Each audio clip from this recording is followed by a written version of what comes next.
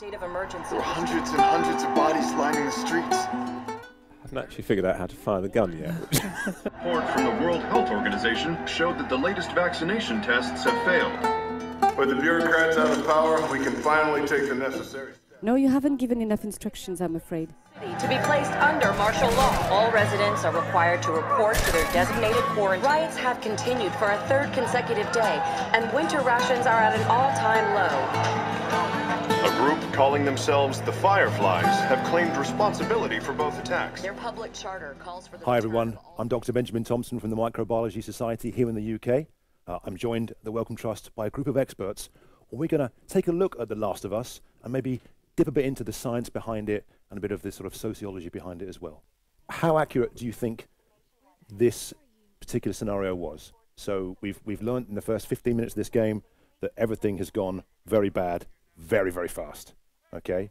What are your thoughts on how maybe accurate this representation is of what would happen in a terrible situation like that?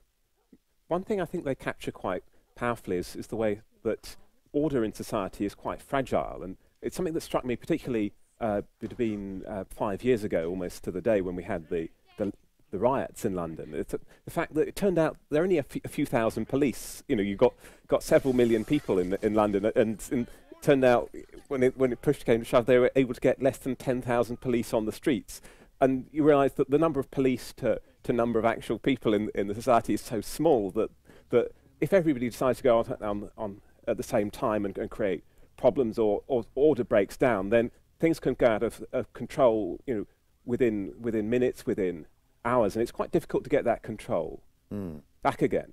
I mean, why is it then, do you think, that game makers love the post-apocalyptic world? Oh, well, there are many reasons. I mean, the biggest is probably that there aren't so many people around in the post-apocalypse.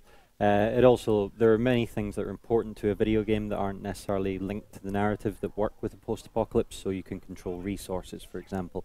It lets you have familiar landmarks, present them in a new way, destroyed, overgrown, whatever. Obviously, when we're talking about the opening, there's a lot there that is unrealistic. I will bow to the experts. I think what's important about the way The Last of Us is presenting it is it's trying to give a very personal, ground-level view of how an unfolding pandemic might work.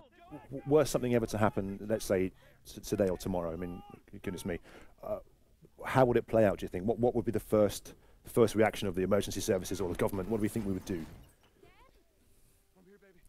What, with a pandemic like this? Well, I mean, let's say a pandemic like this. Why not? Let's go for it. Let's go 10 out of 10 on awfulness rating straight away. Well, I don't know about this is 11, not 10. Really? Okay. All right. 11 out of 10 then in that case.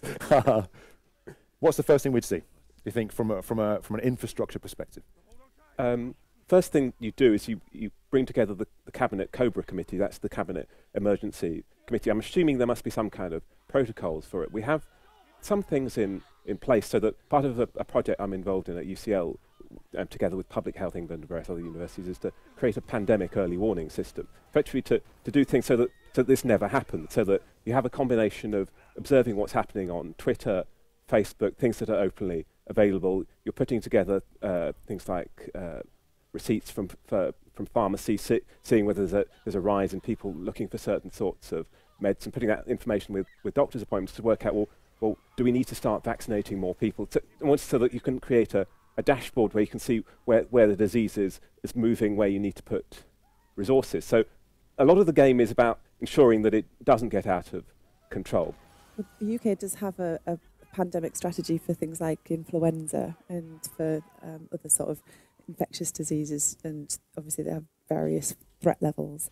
So I think a lot of it is about sort of planning as well, because as well as people being sick, you're also going to have people off work, and there's going to be that impact on kind of the workforce and the delivery. So it really, there's a lot of work sort of being done to try and ensure like a whole systems approach. What would happen in the first instance? Personally, for me, I would be locking the doors, I would be closing the blinds, I would be putting heavy objects in front of the doors and not going out. Trying to look at the television. Obviously, the television's gone out there.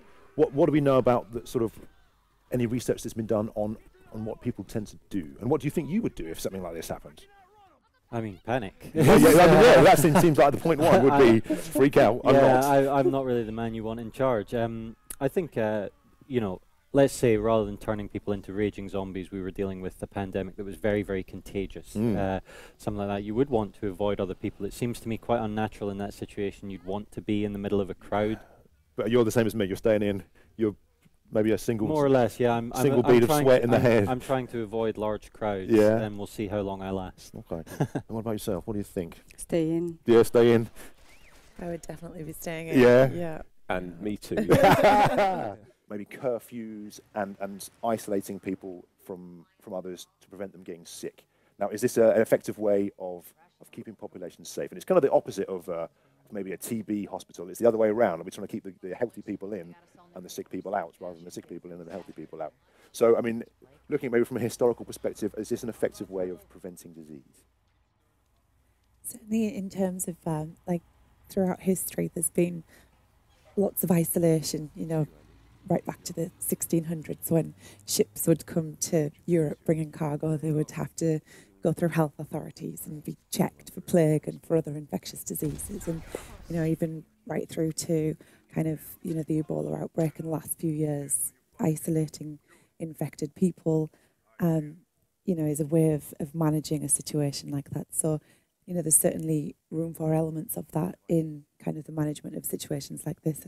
By the way, that's the most amazing diagnostic test I ever seen. I know, it's the future in a few now. seconds. Wow. So this was in 2013, I think, is that right? Well, that's 2033. 2033, okay. The start of the game is 2013, and then it skips 20 years. I want to be inventing that one. Really? Okay, well, yeah, let's get on that right now, hey.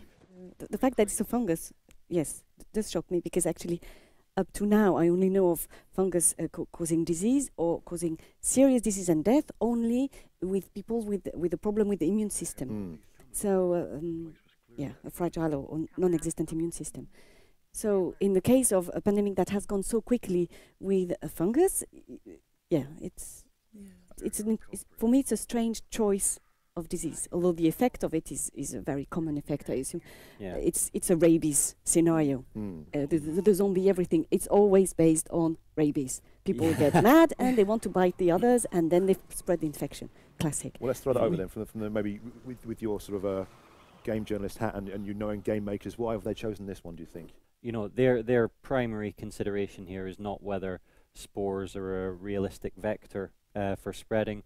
It's whether spores are an interesting visual effect that can make an interesting gameplay section, such as wearing your gas mask and moving slowly through somewhere dark. And then when you see the enemies themselves, they obviously have this striking weirdness of being human, but clearly not human. What do we do about stuff that we don't know about? How do we keep an eye on this? You mentioned surveillance a few times there. How do we look for new stuff? Where are we looking for it?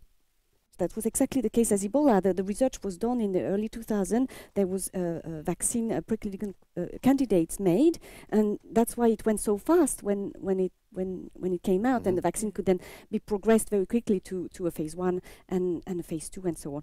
So the idea is then to fund research on this list of disease so that we prepare as much as we can vaccines that are ready, not commercialized, but then could be used in that situation before it gets out of control, let's say. So that's the preparedness plan. Okay, so be prepared then. Be prepared in terms of vaccines. We can't stop globalization, but how can we mitigate its effects, maybe?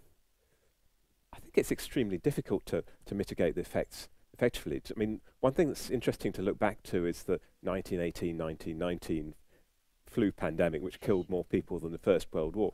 Even in that case, it turned out that it was carried on ships across the Atlantic, and you saw it within a few months spreading across the world.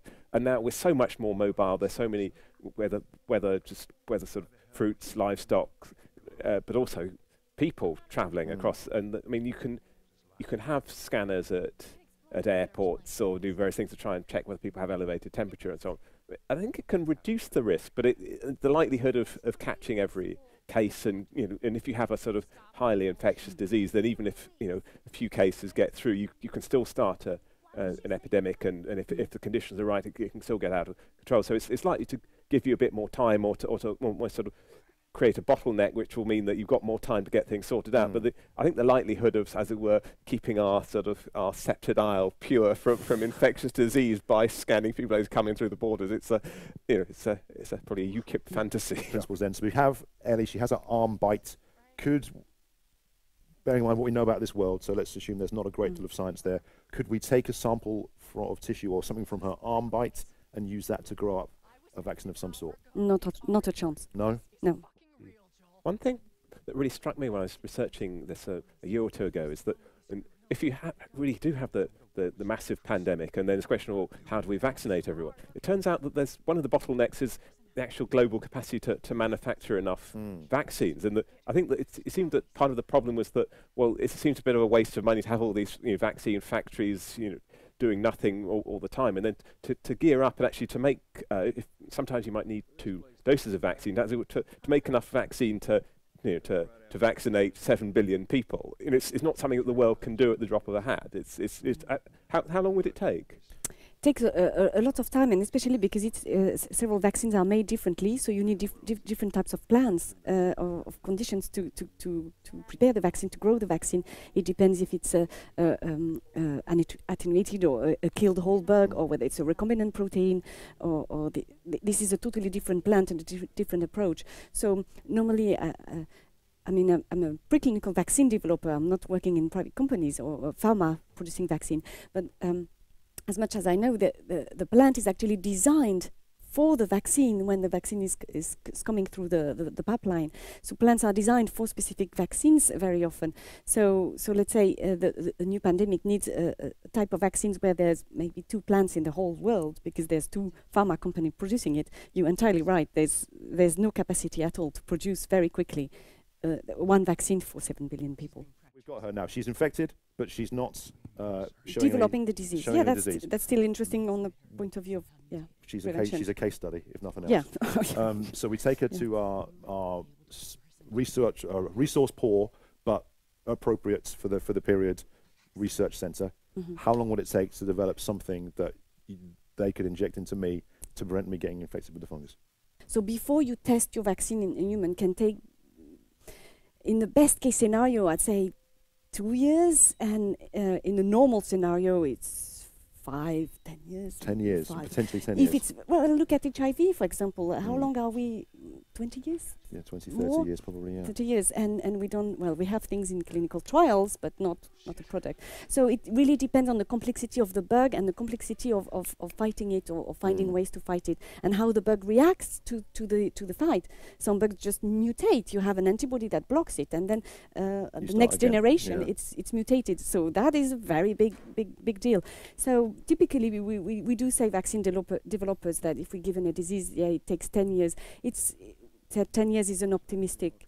I mean, do you think that maybe game makers should work more or work closer with scientists to ensure that at least there's a passing nod to what would really happen? I mean, in this case, you say in this case maybe not, but even if they just said, "Oh, this, we're going to make this vaccine. It's going to take some time, but we're going to do it," with at least a nod towards realism. Do you think that would be important? Well, I think even more than a nod. I mean, it very much depends on the type of game you're making. Again, if you are making a kind of brainless sci-fi shooter, nobody is really playing that with science. If you're making something, and I think The Last of Us does have ambitions to be a kind of deeper game with deeper themes. I mean, obviously the themes here are more emotional. They're about the father-daughter bond. But it is a scenario where you can see it could present some of the ethical questions around vaccination and science. What are the chances of this? Like, I mean, we've talked about infrastructure, we've talked about science, we've talked about vaccine development. Is this game though purely science fiction? I know it's an open-ended one; it's a difficult one to answer, to say yes or no. But are there pieces of it we could take out and learn from? What do we think? Well, I'll hand over to the actual experts. The only thing I would say is that if there is a pandemic, the victims of it are more likely to be, dying rather than running at you. It does seem to be that would be the case, yeah. Well, anything's possible, isn't it? Who knows? Okay. Who knows? All right. Maybe that's too much of a hypothetical question. But listen, thank you all so much for joining me today. Thank you at home for joining us as well. I've been Benjamin Thompson. We've been here at the Wellcome Trust. See you again soon. Thanks a lot. So,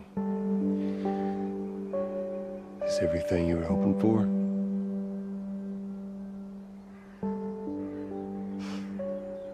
It's got its ups and downs, but view, though.